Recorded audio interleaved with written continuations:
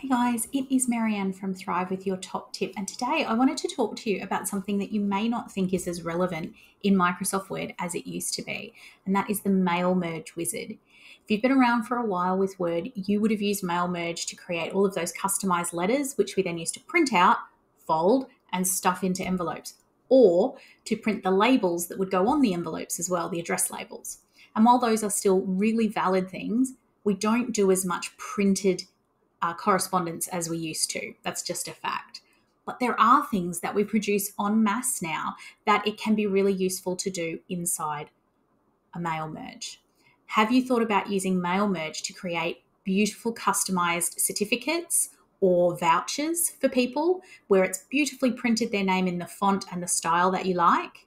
Or perhaps you are producing some brochures or some name labels for an event and you want to be able to customize and personalize them. You can do that as well.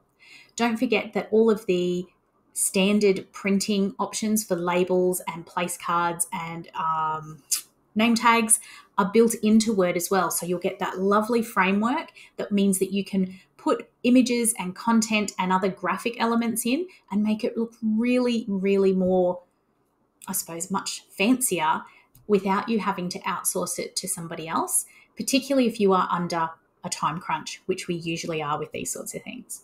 So jump in and have a look at Mail Merge. It will allow you to set up your contacts and the information directly or pull it from an Excel document where you've got all that data already sitting. Let's make use of the information you have, level things up and do it the smart way. Check out Mail Merge in Microsoft Word.